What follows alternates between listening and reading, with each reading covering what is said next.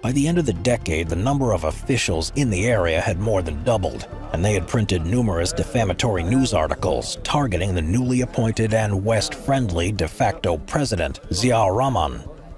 The KGB were heavily involved in Afghanistan in the late 1970s. They had heavily influenced political leadership in the country and sought to control it by placing a puppet president in the leadership role. But they were thwarted when the second president, Hafizullah Amin, took control of the country. They found themselves less able to control and influence his leadership. He wrote memos in English and spoke regularly with the United States. Eventually, the KGB claimed he was an American spy and undertook the successful operation of Storm 333, where they assassinated Amin. Their actions marked the start of the Soviet-Afghan War.